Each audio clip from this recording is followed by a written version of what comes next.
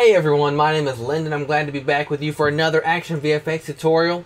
So as visual effects artists, we're always fighting for realism, and details really help out with that. So you'll see in these ActionVFX ground burst elements, we have a lot of control over the detail. And that's because they're EXR files, which means they contain multiple passes. Okay, this is important information. Let me show you what I mean by that. So there's a depth pass, which is essential for selling realistic 3D compositing. There's a normal pass, which allows you to extract different lighting directions, basically, and two other passes that allow you to isolate the ground around the edges and also the ground under all the debris. So, and then of course, there's the regular RGBA pass, which is called the Beauty Pass.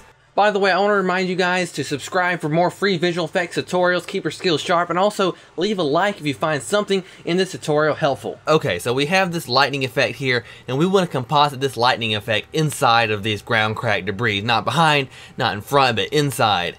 So you can see here that this lightning layer is completely covering the ground cracks, and what we're going to do to fix this, we're going to keep the lightning layer on top of the ground cracks, but what we're going to do is mat out where the ground cracks are, so that way you'll be able to see through the lightning and you'll see the ground cracks, and it'll look like the ground cracks are in front of the lightning layer, even though the lightning layer is still on top of the ground cracks. So hopefully that makes sense so far, but here's the key part. What we want to do is only make this lightning layer not visible where the close ground cracks are, or the ground debris that are closer to the camera, because see these debris in the back here, we want the lightning to be covering those but not covering the closer debris. So how do we make this lightning look like it's composited inside the ground cracks by making covering the far away debris but being invisible where the closer debris are, giving the illusion that it's behind those closer debris?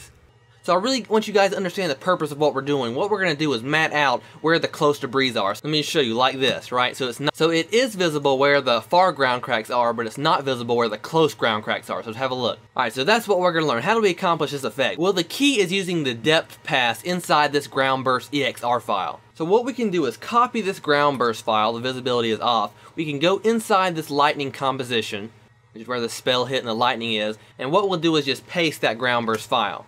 Now, the key to extracting all the different passes, the depth pass, the normal pass, all that stuff we talked about, is the extractor effect. So let's type it in here, extractor, and we'll apply this to the ground burst layer. What we'll do is click right here, and then we'll go to layers and we'll choose depth. For the red, green, and blue channel, we're going to just choose depth.z, so depth.z, depth.z, that's good, hit OK. And everything turns white, but we got to adjust the black point, white point, so let's turn this to something like 2, this one to 20. So if anyone was confused, you can see now that we have a luminance difference in the parts of the footage that are far away versus the parts that are up close. And what we can do is contrast that difference with a levels effect. So we can apply a levels effect here, and you can see how we're creating a matte here that we'll be able to use to matte out parts of this lightning effect. So there's kind of a problem here. We have this black thing here in the background, and this is kind of confusing for me to work with at first. I wasn't sure how to fix this problem, but what we have to do is apply a solid composite before the levels effect. That's important. So after we do that, it gets rid of most of the black, and then if we check unmold here, problem solved.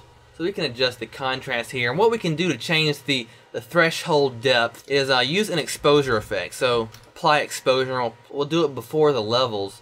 And we can just change this exposure value here to change the depth. So I think that's pretty cool. We'll do it right here in the middle. And we're basically finished. What we have to do now is go to the blending mode of this ground burst. And we're going to subtract the black part from the lightning and spell hits. So let's choose here Stencil Luma. And you can see that mats out where there's black. And to get rid of this bottom part here, I can just make a new solid. Apply a mask to the solid. And then for this, I'll do Silhouette Alpha. By the way, using these options here are a really cool technique for matting out different parts of your comp. That should come in handy. So there we go, depth. So let's go back to our composition. Let's see the composite there. We have the lightning on top of the ground cracks because of the glow. We want the glow to be kind of light wrapping around the different debris. So that's how you use the depth pass. So the next pass we're going to cover is called the normal pass, and we use this to add this relight on the side of these different debris here. You can see the lightning's coming from this side, and we have the lighting here on the right. So you can see that's pretty cool how we have control over that detail. So let me show you guys quickly how to extract the normal pass information. So we're using the extractor effect again. Let's click here, and for layers we'll just choose N for normal, and let's hit OK, see what we have. So basically the red is the sides that are facing towards the right, and the green is the sides that are facing up. So we want the side that's facing right. So what we're going to do is click here again. We're going to make the red, green, and blue the normal X, because X is the horizontal axis. So we'll go to green, choose normal X, go to blue, choose normal X, hit OK, and that's exactly what we want. We can go to the blending mode and screen this onto the original element. This also allows us to adjust the look of the texture as well, kind of more of a metal feel here, more of a dry concrete feel here.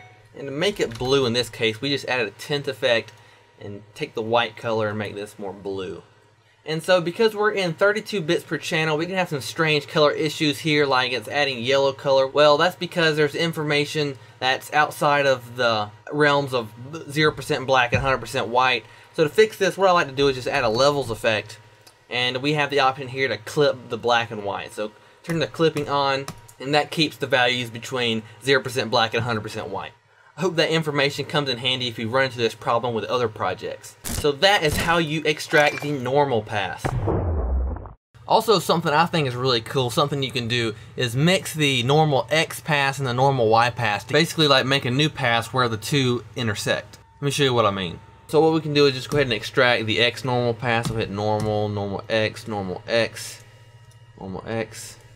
So I'll just name this X, and we can also extract the Y normal pass. So I'll duplicate that, call it Y, then extract the Y normal pass. So I just want where these two passes intersect. So we have the Y normal pass and the X normal pass. I want it where the two intersect. So I'll put the Y below the X, then I'll hit Luma Matte, like that. And you can see we have a cool specular-like pass that differs a bit from the X normal pass or the Y normal pass. And you can see here, if we just composite this onto our ground burst, you see we kind of have some specular. Also remember to add levels for that clipping. There we go. So this could definitely come in handy. So guys, we have two more passes. We'll cover these really quickly. We can isolate the ground around the edges here, and we can also access the ground under all these debris. So let's go ahead and extract the edges real hasty-like. We're going to use the extractor effect. And this time for layers, we'll choose ID out. Hit OK, see what happens. So we have different colors here, and basically whatever color you change all these to is what it will extract. So we want this red here, so we'll change all these options to ID out red because we want the red part. So ID out red, ID out red. Here we go. So now we extracted this edge, and one thing that might come in handy when doing this is just to kind of tank down the opacity of this edge here, so it blends in with the ground in your shot better. So how we can do that is add a solid composite effect, turn this to black, and I'm going to check unmold as well. And then what I'll do is go to the blending mode and choose Silhouette Luma. That'll take away most of it. We can see we have problems here around the edge, and what we can do is just apply a curves to the ground pass, and let's just lift up the brightness here so it takes away that edge. Then I can take down the opacity of this to make the effect less harsh, and then because of the 32 bits per channel, we also want to add levels and add that clipping so we don't have any strange things going on here. So let's turn on clipping. So this will help the element blend into your ground. So let's go ahead and cover the last pass. So this is one super easy. We're going to isolate the ground under all of the debris. So extractor, or click here. We'll choose layers, ground, ID out. Hit OK. You can see here it's green, but what we can do is we change all these to ground ID out green, then it's going to turn white because red, blue, and green together make white.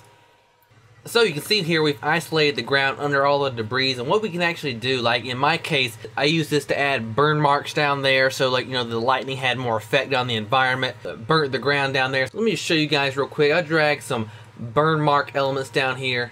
You can actually get these burn mark elements free from ActionVFX.com. Another treat, lots of treats. Let's just scale this down a little bit. And basically I only want this to exist where the ground extraction is. Put it below the extraction and do Luma Matte. It's cool that we have that flexibility and control like that. Alright guys, so that's it for this tutorial. Hope you had a great time. Remember to subscribe and please drop off a like. My name is Lyndon for ActionVFX, and until next time, I'll leave you to it.